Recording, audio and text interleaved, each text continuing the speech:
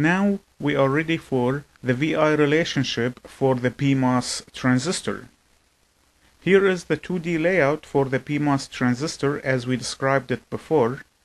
And note that the bulk or the body is made of N-type material and it must be connected to the highest voltage in the circuit.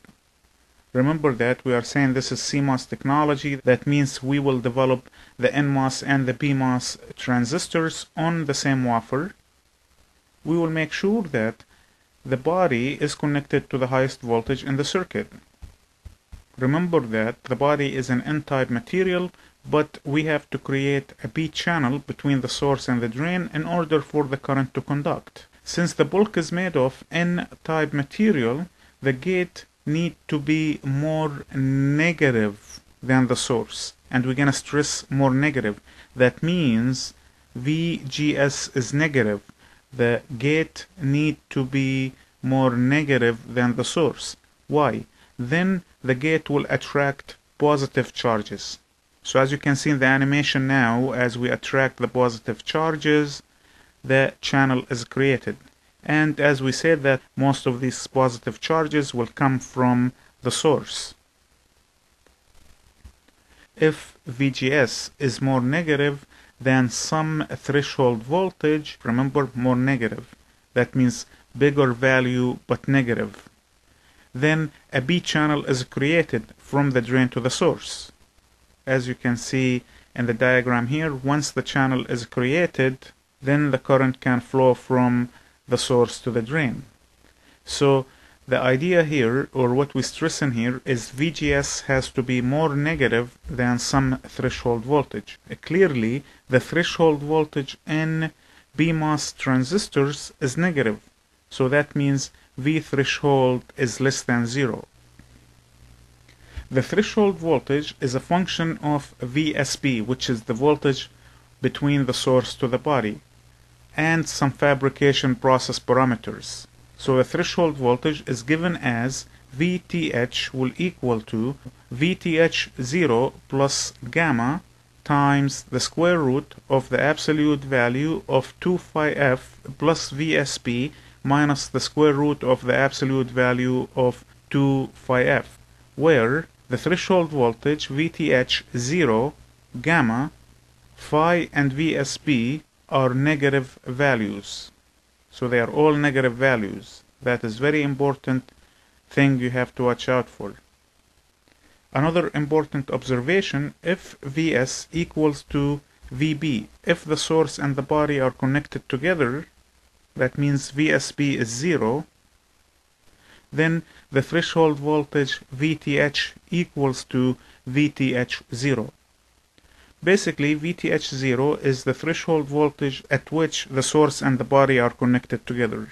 If the source and the body are not connected together, the threshold voltage will be more negative. Because gamma is a negative parameter, then the overall threshold voltage will be more negative when VSB is non-zero. Once we created the channel, then the transistor will conduct similar to the NMOS transistor. So we're going to have two regions, the triode region and the saturation region. Let's look at the triode region. In the triode region, first of all, the current will flow from the source to the drain because the source has higher voltage. VDS has to be non-zero. In fact, that the voltage from the source has to be higher than the voltage of the drain. So let's look at the diagram here, and what we do is we created the channel. That means VGS is more negative, and we are going to make a voltage between the source to the drain such that the voltage at the source is bigger than the voltage at the drain. Then the positive charges will flow from the source to the drain, and the current enters the source and leaves the drain. So if VDS is less negative than VGS, then the transistor is in the linear region or the triode region. Under this condition, the transistor is in the linear region or the triode region. Then the drain current relationship is given as follow. ID, which is the current leaving the drain, will equal to mu P COX W over L times VGS minus the threshold voltage times VDS minus 1/2 VDS squared. A very important note again, note that the current will flow from the source to the drain. We're going to keep stressing that. That means the current leaves the drain in the PMOS transistor. In the deep triode region, when the magnitude of VDS is small, the ID versus VDS relationship is linear. If we plot ID versus VDS, we're going to have similar effect as we did in the NMOS transistor. The only difference is for negative values of VDS, the current will conduct. And as you see in the graph here, that we will have similar effect, however, for negative values in VDS. Then the PMOS transistor may be used as a voltage controlled resistor as well. We're going to call it R-on.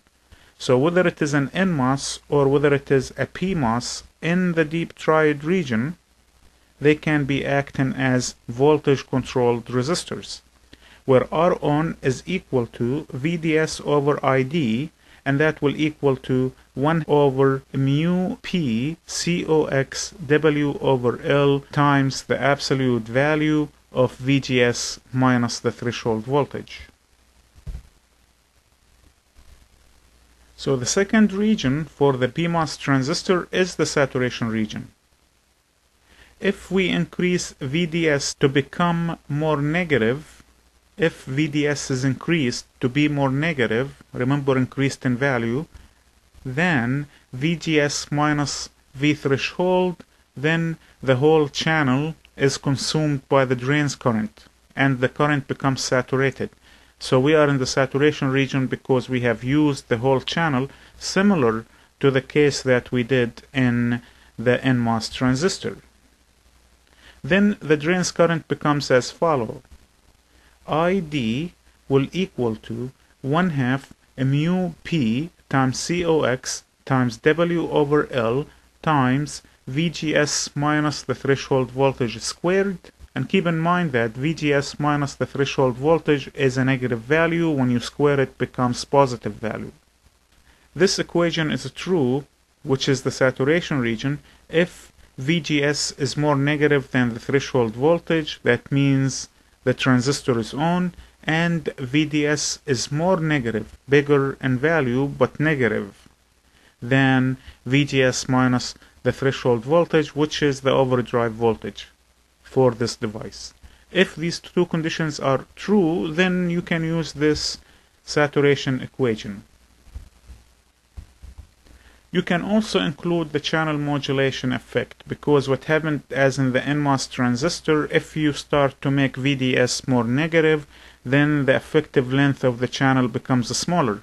So by including the channel modulation effect, we can say that ID will equal to 1/2 mu P COX W over L times VGS minus V threshold voltage quantity squared times 1 plus lambda times VDS.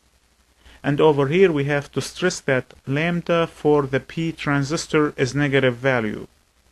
So the channel modulation effect for the PMOS transistor is negative value. So if you will look at the graph for different values of VGS, you start to see that by making VDS more negative, the current ID start to increase until you hit saturation. And once you hit saturation, then the channel modulation effect start to take over. That means the current will increase linearly at a different slope by increasing VDS.